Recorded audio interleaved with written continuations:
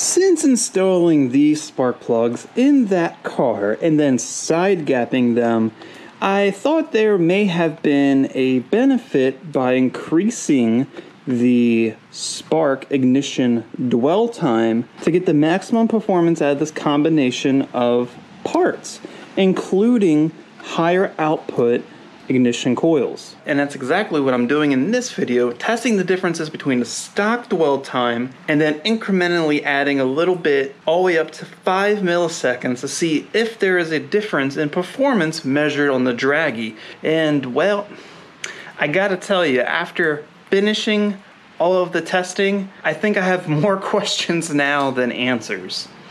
So let's get into the data. Alright, so here is the first run, 1.5 milliseconds.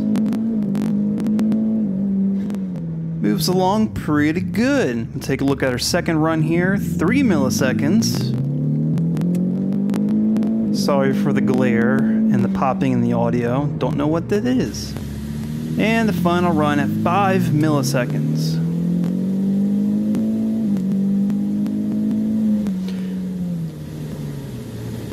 Now we're going to look at them all together, and something really weird happens, and I'm going to kind of replay this and we're going to take a look at something. Notice how the 5 millisecond run kind of takes off a little bit faster, but as it gets to about 60 it falls off on its face, where the 1.5 millisecond run just really takes off on the top end. I find that very interesting. So you think 5 milliseconds would have been the fastest, yet the 1.5 millisecond, aka stock dwell time, was the fastest on the Dragy? 4.26 seconds, 4.62 seconds at 3 milliseconds, and 4.9 seconds at 5 milliseconds.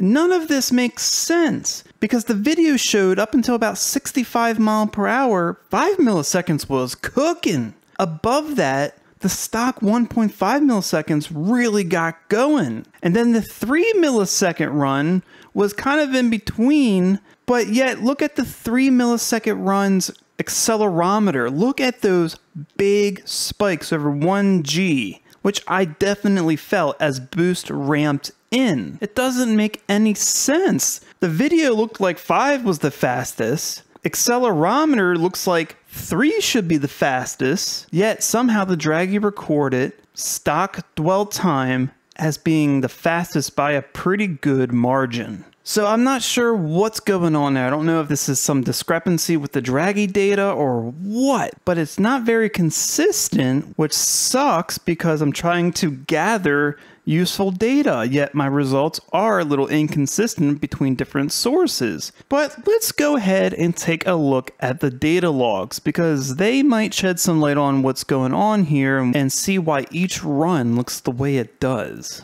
Okie dokie, let's take a look at the logs here. I have a log for each run, and let's see if we can make any more sense on what's going on here in the log. First and foremost, this is the first run, stock dwell settings. And oddly enough, right around here, at 5,200 RPM, I don't know why the car is running this lean, but it's running fine. It's happy. There's no knock or anything, but it is leaner. It's a lot leaner than what I'm commanding. As you can see, 0.93 lambda is what the car is running. Now let's take a look at the air fuel for the second run at 3 milliseconds. And we take a look here, and looks like the highest it gets is 0.87. So it's running richer during the second run. Well, that's interesting. Now, how about 5 milliseconds? Where does 5 milliseconds put us? 0.88. So a little bit leaner than the second run. That's really strange. Now, something else I'm going to look at here is this number right here. This is the cat temp. The only reason I think this number kind of plays an important role is because more pressure, more cylinder pressure equals more heat, generally. You know, the more power you make, the more heat you'll make. I'm going to go and look at this number and say the higher the number, the more cylinder pressure the engine is making. So right here at the leanest sampled section of the run, 5 milliseconds was 1,169 degrees Fahrenheit at the cat. 3 milliseconds at the leanest part of the run was 1,089 degrees, and then stock about 1.5 milliseconds, 1,099. So the run with 5 milliseconds actually had the hottest temp. Now at the end of the run at 5 milliseconds, we got a max of 1,430 degrees. Now let's check 3 milliseconds. 1,171 degrees, so a lot cooler. And now stock, 1,228 degrees. So that's just very conflicting data. So let's go and look at one more thing. We're going to look at, see how much timing the car saw during the run. So this is stock dwell. At the top of third gear, the car saw 14.7 degrees of spark, and at peak boost, it only saw about 1.5 degrees of spark advance, and neither of these runs had any positive knock retard. It was always adding timing throughout the run. So yeah, that's very strange. Let's go to run number 2 at 3 milliseconds. Let's see what happened there. And at the top of third gear, we have 12 degrees. So it's running less timing than stock dwell, which is kind of crazy. And at peak boost, it actually wasn't running any ignition advance. It was 0. So that's very interesting. Let's check 5 milliseconds and see how that looks. 5 milliseconds at the top of third gear, we have 12.8 at the top there. At peak boost, we have 2.5 degrees of spark added.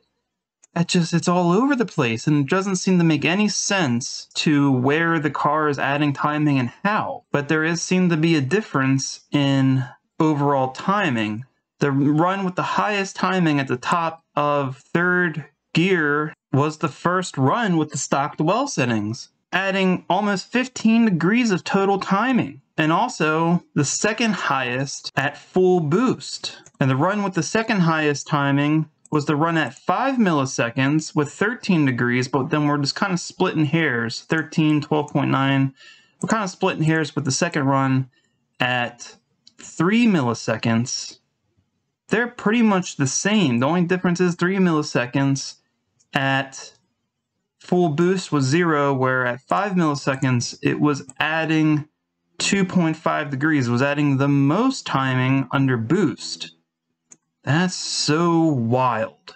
Yeah, I don't know what to make of this. I really thought there was a benefit. In fact, this whole video has really thrown me through a loop. Will there be a difference with just normal spark plugs that aren't side gapped? Maybe, I don't know. Now with that, maybe I need to see exactly where this engine likes to be with its commanded air-fuel ratio. I think that will be the next video. But until that video, it's going to wrap it up here for this video. If you liked the video, please give it a thumbs up, share it with everyone you know. If you want to see more content like this and you haven't already, go ahead and subscribe to the channel. Keep a lookout for the next Karz Kreated video.